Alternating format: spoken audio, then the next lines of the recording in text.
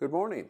It's great to be with you this morning for the online worship service of the Pleasant Grove Church of Christ. A few quick announcements before we get started this morning.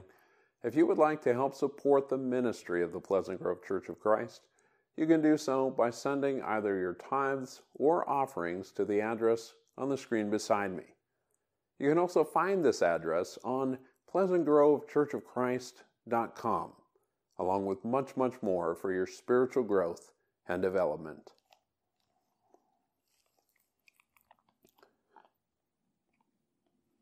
Christmas Day is nearly upon us, but are you ready? What's generally implied by this question is, do you have your decorations up? Have you finished your shopping? Are all the Christmas cards on their way?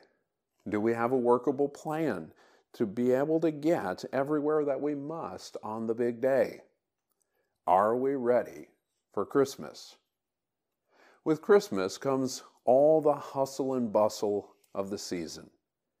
And as a result, we all too often lose sight of the real meaning behind the day. As we rush from one Christmas activity to another, our attitude often bears the brunt of our busyness. So, when I ask, are we ready for Christmas, I'm asking about more than our activities. I'm asking about whether we're prepared heart, mind, and soul to celebrate the birth of Jesus. When the big day of Jesus' birth arrived, most were ill-prepared. And those who were prepared weren't the ones that we would have expected, shepherds and wise men from the east. Those we would have expected to be watching for the signs of Christ's birth weren't ready when the time came. The religious leaders, they knew where the Christ was to be born, but missed the signs of the time. Jesus would later explain during his ministry in Luke chapter 10, verse 21, I praise you, Father, Lord of heaven and earth, because you have hidden these things from the wise and learned, and revealed them to the little children. Yes, Father, for this is what you were pleased to do. God revealed himself clearly to the oddballs of society, fishermen and tax collectors, prostitutes and shepherds, while hiding himself from the learned. God has always had a heart for the oppressed. So far in our series about the arrival of Christ, we have talked about how the hope we have in Jesus' second coming impacts our day-to-day lives. How Jesus calls us to serve those in the world around us as we live in this fallen world. And how aligning ourselves with God's desire fills us with real joy. This week, we'll talk about how we can follow the example of our great shepherd by lifting the oppressed around us. There's a lot of discussion these days about oppression. But what does it mean to be oppressed? Years ago, Bob Dylan sang, "You're gonna have to serve somebody. It may be the devil or it may be the Lord, but you're gonna have to serve somebody." And he was right. We are all controlled by someone or something in our lives. The real question is whether the one controlling us is the one that can set us free. The shepherds at the time of Jesus' birth were oppressed under Roman rule. We always assumed that they were from the area around Bethlehem, a shepherding community. Like David before him and the generations between them, they were out tending their flocks. But what if they weren't from Bethlehem? Other regions were known for their flocks as well. Like Joseph and Mary, they would have had to return to the town of their ancestry. Unlike the carpenter and his betrothed, they would have been forced to bring their flocks along with them.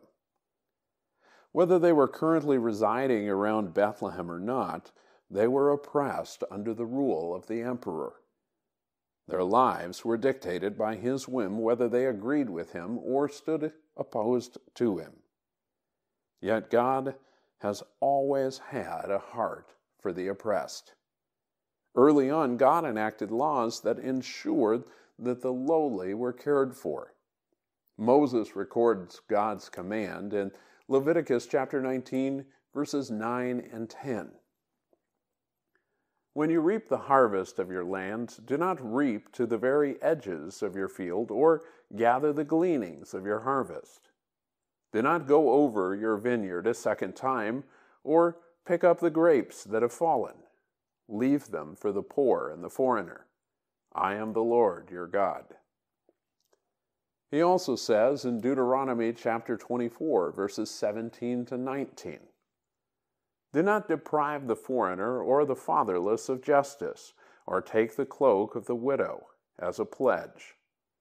Remember that you were slaves in Egypt, and the Lord your God redeemed you from there. That is why I command you to do this. In these ways and others, God cared for those who were unable to care for themselves.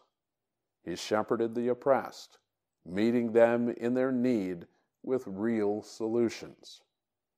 In a sense, the shepherds, when they went to Jesus' side to worship him, had gone to worship one like themselves, the great shepherd of their souls. Micah prophesied about his coming in chapter 5, verses 2 through 5 of his book. But you, Bethlehem Ephrathah, though you are small among the clans of Judah, out of you will come for me one who will be ruler over Israel, whose origins are from of old, from ancient times. Therefore Israel will be abandoned until the time when she who is in labor bears a son, and the rest of his brothers return to join the Israelites. He will stand and shepherd his flock in the strength of the Lord, in the majesty of the name of the Lord his God. And they will live securely, for then his greatness will reach to the ends of the earth, and he will be our peace. The one who was born would be the great shepherd, who would stand in the strength of the Lord. He would bring them security as they shared his greatness to the ends of the earth. Likewise, Asaph sang of the great shepherd in Psalm chapter 80, verses 1 through 7. Hear us, shepherd of Israel, you who lead Joseph like a flock, you who sit enthroned between the cherubim, shine forth before Ephraim, Benjamin, and Manasseh. Awaken your might, come and save us. Restore us, O God. Make your face shine on us, that we may be saved. How long, Lord God Almighty, will your anger smolder against the prayers of your people? You have fed them with the bread of tears. You have made them drink tears by the bowlful. You have made us an object of derision to our neighbors, and our enemies mock us. Restore us, God Almighty. Make your face shine on us, that we may be saved. From Asaph's description, it must have felt as though God had deserted his people to the devices of their oppressors. Yet, Asaph recognizes that though God sometimes seems absent, he still has compassion on us and wants the best for us. God's heart is for the oppressed.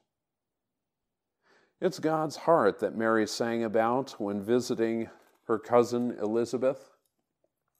The angel Gabriel had visited Mary in Nazareth, explaining that God's favor rested on her. She would be the one who would bear God's Son, Jesus. And after hearing God's plan and expressing her willingness to be part of it, she went to visit Elizabeth, who was whom she was told was about 6 months pregnant herself. When she arrived in the hill country of Judea and went into her cousin's house, the baby Elizabeth was carrying within her leapt inside of her, and Elizabeth was filled with the Holy Spirit. And though no one had told her about Mary's pregnancy, she prophesied about Mary's willingness to be used of God. To which Mary sang in Luke chapter 1, verses 46 through 55. And Mary said, "My soul glorifies the Lord, and my spirit rejoices in God my Savior. For he has been mindful of the humble state of his servant. From now on all generations will call me blessed. For the Mighty One has done great things for me. Holy is his name. His mercy extends to those who fear him from generation to generation. He has performed mighty deeds with his arm. He has scattered those who are proud in their inmost thoughts. He has brought down rulers from their thrones, but has lifted up the humble. He has filled the hungry with good things, but has sent the rich away empty. He has helped his servant Israel, remembering to be merciful to Abraham and his descendants forever, just as he promised to our ancestors." She begins by singing of God's choice to include her as part of his plan, then quickly transitions to the great things that God has done, not only for her, but for all people everywhere. In choosing her, his lowly servant, he has turned the world on its head. In short, out of his deep compassion, God reached out to the oppressed, first in a spiritual sense, and then in a physical sense through the hand of Jesus. God's promise to provide a Savior for those who would choose to follow him was fulfilled in Jesus. Jesus brought about a new kind of salvation. For centuries, God's people had relied on the Old Covenant sacrificial system to make them right with God, but they were left wanting more. God felt distant to them, and they wanted a personal Savior, a personal relationship with him. The writer of Hebrews explained it this way in chapter 10, verses 5 through 10. "Therefore, when Christ came into the world, he said, 'Sacrifice and offering you did not desire, but a body you prepared for me. With burnt offerings and sin offerings you were not pleased. Then I said, Here I am. It is written about me in the scroll, I have come to do your will, my God.' First, he said, sacrifices and offerings, burnt offerings and sin offerings you did not desire, nor were you pleased with them, though they were offered in accordance with the law. Then he said, Here I am, I have come to do your will. He sets aside the first to establish the second, and by that will we have been made holy through the sacrifice of the body of Jesus Christ once for all." When we think of the oppressed, we think of those who are under the control of someone or something beyond themselves. Yet we're all oppressed. Without Jesus in our lives, we're all under the oppression of our sinful desire. Often, even with Jesus in our lives, we try to overcome sin by our own will and continue to fall short of God's desire for us, allowing oppression to return. We have a great shepherd, though, who guides us in the ways of God, one who has filled us as followers of his with his Holy Spirit, and he is the great shepherd of the oppressed. When he completed what he was born to do, he ascended to the right hand of his heavenly Father to reign forever, and he left us with a great purpose: to shepherd those who have yet to come into his fold. And so this week, my challenge for you is this: take up the shepherd's staff and lead someone in your life to the next step in their relationship with their Heavenly Father. Maybe it's introducing them for the first time to the reason for the season. Maybe it's investing time to study God's Word with them. Or maybe it's inviting them to finally decide to follow Jesus as Lord of their life. Jesus is our great shepherd, and we are called to shepherd those in our lives into a relationship with Him.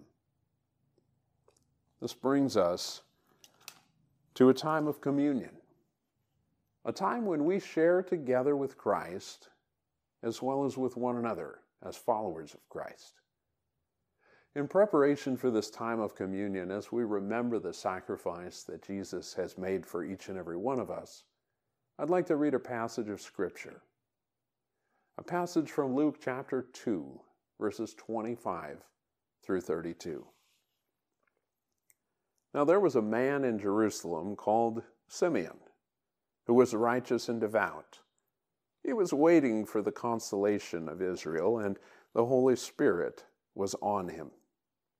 It had been revealed to him by the Holy Spirit that he would not die before he had seen the Lord's Messiah. Moved by the Spirit, he went into the temple courts. When the parents brought in the child Jesus to do for him what the custom of the law required, Simeon took him in his arms and praised God, saying, "Sovereign Lord, as you have promised, you may now dismiss your servant in peace. For my eyes have seen your salvation, which you have prepared in the sight of all nations, a light for revelation to the Gentiles, and the glory of your people Israel." I share this passage with you today because it's a prophecy spoken early in the life of Christ, even during his childhood, and it expresses his purpose for being born.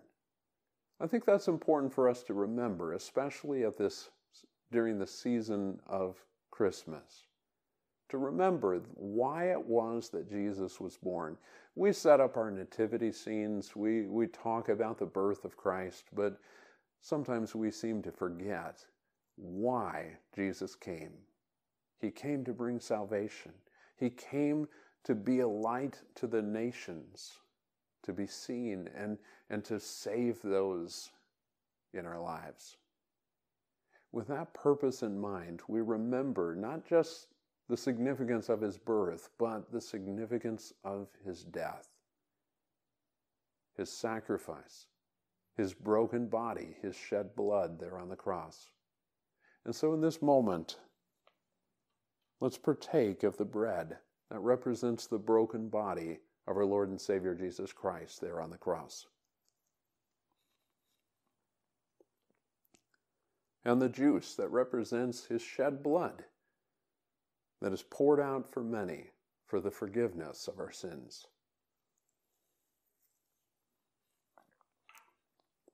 Let's pray. Father, we thank you so much. We thank you that we are able to be here together, to be able to share in this time of worship. And Father, we thank you for the sacrifice of Jesus. We thank you that through his sacrifice that we are able to live a better life, that we are able to follow the example of Christ as he followed your example. And Father, we thank you that in him, being filled with his Spirit, that we can live according to your desire for us, and that we might bring glory and honor to you in our day-to-day lives.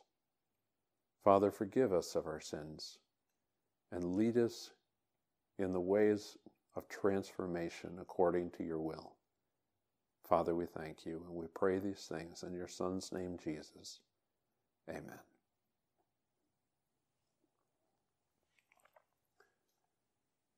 I thank you for the opportunity to be with you today, to be able to share from the Scriptures what God has for us together today. May God bless us and keep us in His will.